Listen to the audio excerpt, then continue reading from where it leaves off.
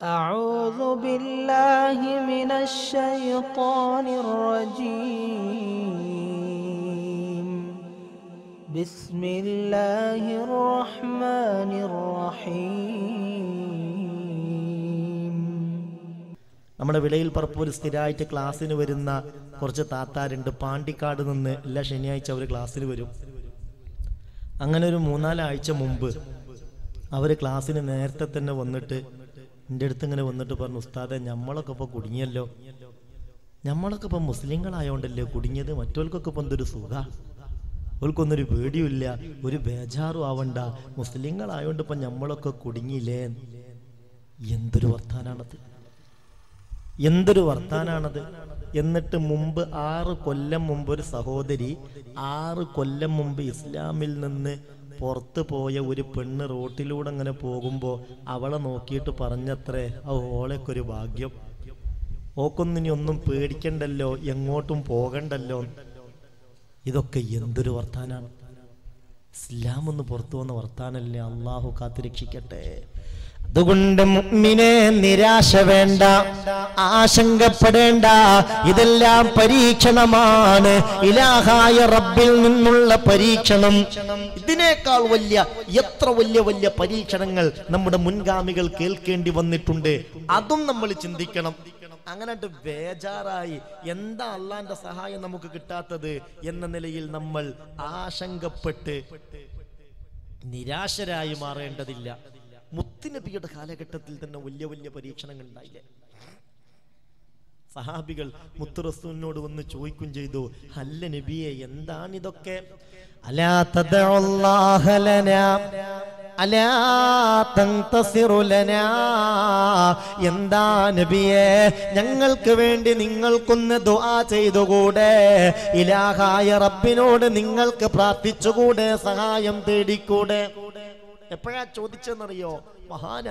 മഹാനായ ബിലാൽ റളിയല്ലാഹു അൻഹു വിശ്വസിച്ചതിന്റെ പേരിൽ ആ മഹാനുഭാവന്റെ വസ്ത്രമൊക്കെ വലിച്ചൂരി ചുട്ടുപൊള്ളുന്ന മണലാരണ്യത്തിൽ നട്ടുച്ച നേരത്ത് ബിലാൽ തങ്ങളെ കൈകാലുകൾ കൂട്ടിക്കെട്ടി കിടത്തി. മുഅ്മിനെ ശ്രദ്ധിക്ക് മുഅ്മിൻ, നട്ടുച്ച നേരത്ത് ചുട്ടുപൊള്ളുന്ന മണലാരണ്യത്തിൽ മഹാനായ ബിലാൽ ഇബ്നു റവാഹ റളിയല്ലാഹു അൻഹുവിനെ കൈകാലുകൾ കൂട്ടിക്കെട്ടി കിടത്തി. നെഞ്ചത്ത് വലിയ കല്ല് കയറ്റി വെച്ചു. ആ വെയിലിങ്ങനെ മുഖത്ത് കൊണ്ട് കഷ്ടപ്പെട്ട് ദാഹിച്ച് തൊണ്ട വരണ്ട് മരണം മുന്നിൽ കണ്ട ബിലാൽ തങ്ങൾ അറിയാതെ വിളിച്ചു പറഞ്ഞു പോയി, ഒരൽപ്പം വെള്ളം തരുവോ, ഇത്തിരി വെള്ളം തരുവോ. ചുണ്ടുണങ്ങി, തൊണ്ട വരണ്ടു, കഷ്ടപ്പെട്ടു. അടുത്ത തന്റെ യജമാനൻ ഉമയ്യത്ത് ഇബ്നു ഖലഫുണ്ട്. അയാൾ പറഞ്ഞു, എടാ നിനക്ക് വെള്ളം വേണമല്ലേ, വെള്ളം തരാം. യജമാനൻ ബിലാൽ തങ്ങളുടെ അടുത്തേക്ക് വരികയാണ്. ആ പാറക്കല്ലിലേക്ക്, തന്റെ നെഞ്ചത്ത് വച്ച കല്ലിലേക്ക് കയറി നിൽക്കുകയാണ്. അയാൾ തന്റെ അരയുടുപ്പ് ഉയർത്തുകയാണ്.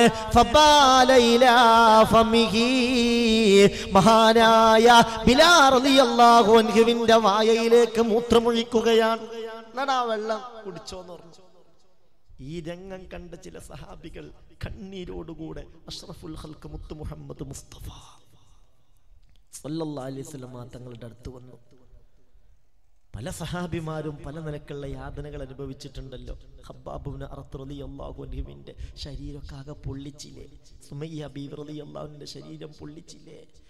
ആ നിലയിൽ ഏറെ പ്രയാസങ്ങൾ ഉണ്ടായപ്പോൾ മുഅ്മിനെ ഇമാം ബുഖാരി റളിയല്ലാഹു അൻഹു സ്വഹീഹുൽ ബുഖാരിയിൽ ഉദ്ധരിച്ച ഹദീസാണ്. സഹാബികൾ മുത്തുനബിയുടെ അടുത്തേക്ക് വരികയാ.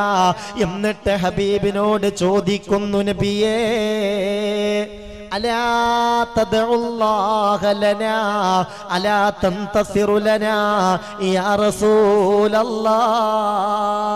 അല്ലാഹുവിന്റെ റസൂലേ, നിങ്ങളൊന്ന് ഞങ്ങൾക്ക് വേണ്ടി ദ്വാരുന്നാണ്, നിങ്ങൾക്കൊന്ന് ദ്വാരുന്നൂടെ, നിങ്ങൾ കുടുങ്ങിയിട്ടുണ്ട്, ഒരു സഹായം കിട്ടാൻ വേണ്ടി. ഒരുതരം അക്ഷമയോടുകൂടെയായിരുന്നു സഹാബത്തിന്റെ ചോദ്യം. അപ്പൊ മുത്തുനബി പറഞ്ഞു, നിങ്ങൾ ക്ഷമിക്കണം, നിങ്ങൾ ക്ഷമിക്കണം. നിങ്ങൾക്കറിയോ, ഇന്നമൻ കാന ഖബ്ലകും കാന അഹദുഹും യൂലഉൽ മിൻശാറു അലാ മഫ്റഖി റഅസിഹി ഫയുഖ്ലസു ഇലാ ഖദമൈ വകാന ലാ യുസ്രിഫുഹു ദാലിക അൻ ദീനി. നിങ്ങൾ അറിയോ മുൻഗാമികൾക്കുണ്ടായ പരീക്ഷണം? മുൻഗാമികൾക്കുണ്ടായ പരീക്ഷണങ്ങൾ നിങ്ങൾക്കറിയോ? മുൻഗാമികളിൽ പലരും ഈ ദീനിൽ വിശ്വസിച്ചതിന്റെ പേരിൽ കാന അഹദുഹും യൂലഉൽ മിൻശാറു അലാ മഫ്റഖി റഅസിഹി, ബലാത്കാരമായി അവരെ പിടിച്ചു കൊണ്ടുപോകും. എന്നിട്ട് മൂർധാവിൽ വാള് വെക്കും. എന്നിട്ട് ചോദിക്കും, ഈ ആദർശത്തിൽ നിന്ന് നിങ്ങൾ പിന്മാറുന്നുവോ? ഇല്ലെങ്കിൽ നിങ്ങൾ ഈർന്ന് 2 കഷ്ണാക്കും. നിങ്ങൾ ഈർന്നോളൂ, ഞങ്ങൾക്ക് പ്രശ്നമില്ല, ഞങ്ങൾ ഈ മതത്തിൽ നിന്നും മാറൂലാന്ന് സധൈര്യം അവര് പറയും. അപ്പോൾ ഫയുഖ്ലസു ഇലാ ഖദമൈഹി, ഈർന്നിട്ട് 2 ഭാഗമാക്കി അവരെ മാറ്റിയിട്ടുണ്ട്. എന്നിട്ടും അതൊന്നും അവരെ അവരുടെ മതത്തിൽ നിന്ന് പിന്തിരിപ്പിച്ചിട്ടില്ല.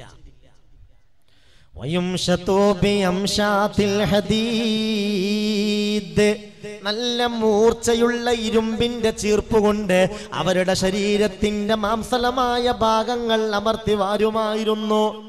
മാംസം അടർന്നു പോകുമായിരുന്നു.